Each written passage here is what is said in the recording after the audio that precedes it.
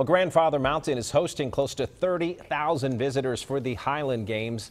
A lot of these people will camp outside, and obviously this time of year, severe weather like we're having can be an issue. Our Dave Faraday is live with more on the games and, of course, how folks are dealing with the chance of weather. Dave? Scott, if you look behind me, you can see the large crowd that has gathered already here on Grandfather Mountain. What you can't see back in those woods, hundreds and hundreds of campers on the mountainside. They are ready for a lot of fun this weekend, but also the possibility of stormy weather.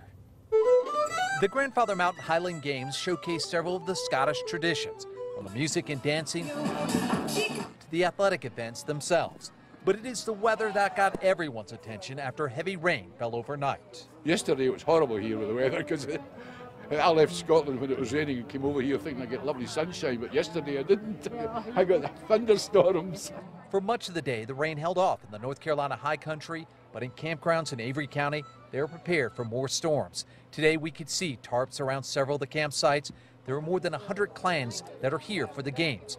Many of them return year after year to reconnect with family members, rain or shine. It's just one big happy family. It's the camaraderie is what you're going to love here. 2013 was a big washout, and but you know what? It's just good old Scottish weather. Yeah, weather can be a huge issue, especially with the Highland wrestling. You get out there and it gets muddy and it gets slick.